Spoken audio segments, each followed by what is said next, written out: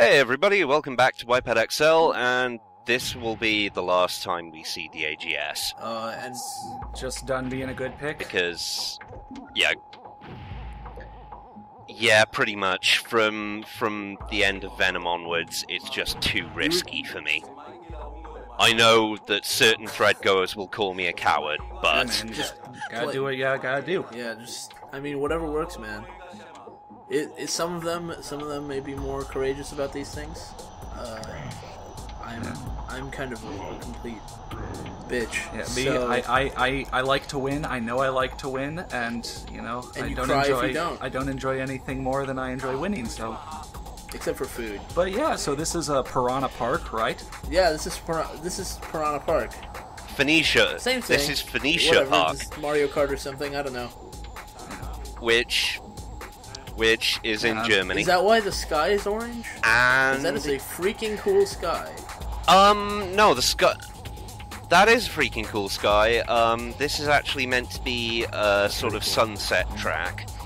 I mean, the sunset is going in all directions, but... Right. The sun is setting all around you. Well, that's the way old games were. You had a skybox and it looked the same in every direction. Yeah. Unavoidable, really. Also, I don't know whether YouTube's content system will trigger. This is Left Field's Afro Ride, which I thought was fitting with the tempo of the track. You got a couple of jumps, a couple of long corners, but you can tell this is more a speed track than a technical track. Right. With the exception of that chicane. That one corner looks... Yeah, I mean... Yeah, pro tip, I hate chicanes. How is that a pro tip? How is that a tip? Well, anyone who's sane hates a chicane, because it just slows you down. This is a pretty sick track. Both the music and the track. Yeah, it's a pretty cool track. I like that tunnel. Unfortunate. Yeah, go on. Oh yeah, the tunnel and the cameras, all the little details That's make a split this back game. there. How much of a difference does that make? None at all, because that's the pit stop, which New again we won't be seeing. Oh no, it's fine. Most people won't until about, I think, episode 5 or 6, because like any other good Wipeout player, I hate using the pit stop. So as a beginning Wipeout player, how often would you accidentally drive into the pit stop and then go, well, shit? In most tracks, it's much harder to get into the pit stop than it is to just carry on. Alright. Unfortunately, also for the beginning Wipeout player, it's pretty easy to pit the AGS, get hit by 2 missiles, 3 mines, and then explode. So I've also kind of noticed, so in these 2 Venom tracks, the first one you went down to like South America, you know, driving through like a Mayan temple or something, and now you're over to Germany.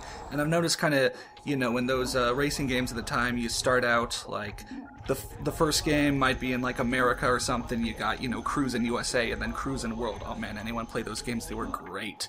But so is that basically what's going on here? Like, what the hell was all of Wipeout that? 3 is going to be like you're across the entire galaxy or something? Probably not. No, I'm afraid the furthest we ever get in the series is Mars in the first game. Well, the furthest you ever got in Cruisin' World was Mars, so the sky's the limit. Do you think they take place in the same universe? Probably not. Yeah, no, I doubt it. I don't think so. I think Cruisin' USA could take place in any universe, honestly. That's probably true.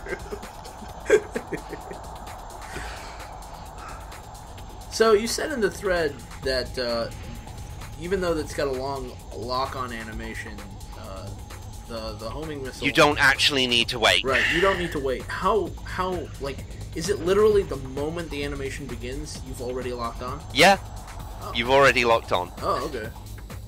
So if you're not really particular, well, is there a way to switch targets? Like if you're...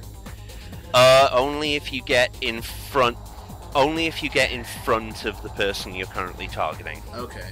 Also, once again, missing with the plasma ball. It's a shame, really, because as we've seen in video 2, when you hit with that, it's an insta-kill in this game. That is a real shame. Yeah. So I don't know if you've ever addressed it, but I saw in your thread that there are technically like checkpoints on these levels, you said? Yeah. Yeah, you can see in the top left you've got the check timer, and at certain points it'll refresh. So these are like just basically challenges to get to the next spot, and they won't respawn you, like... You will literally explode and DNF okay. if you don't make the check in time. Okay. However, if you're doing this, then you're a goddamn moron. Yeah. Right. Because it gives you at least 1.5 times the time you actually need. Okay. Yeah, I've played games like this where I didn't even notice they had like checkpoint time limits because I like never got close at all. They're probably a carryover from arcade games where usually the checkpoint times were pretty, strict. True. And you might fail those, but... Yeah. It does get a little more strict in Rapier and Phantom, and you will occasionally hear the loud sirens that happen as a result of getting down to the timer. I think it's about 5 seconds where that happens. Also, still can't use weapons while you got a shield on. Oh, well. Will that change? It'll sort of change, but it varies from series to series. I think you can still use turbo in this game while you're shielded, but that's the only thing. Now, what if you've got a quake and you activate it right before a jump, and then you like boost and you ride up the jump as it's being like terraformed? Would you get an even bigger jump? No, I'm afraid not. Rats. So much potential. With a turbo, you can actually catch yourself in the quake in Phantom mode. Yeah, I remember you said something. Well, you kind of hinted at that in the thread when you were talking about the quake.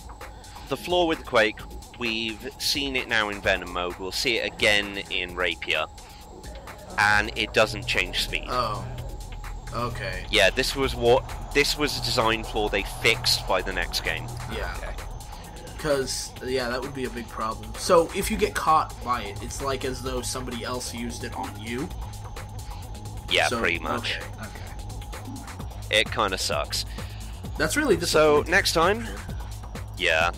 next time we got Rapier mode, and we've got Garderopa, one of the first really tough tracks. See you then. Oh boy.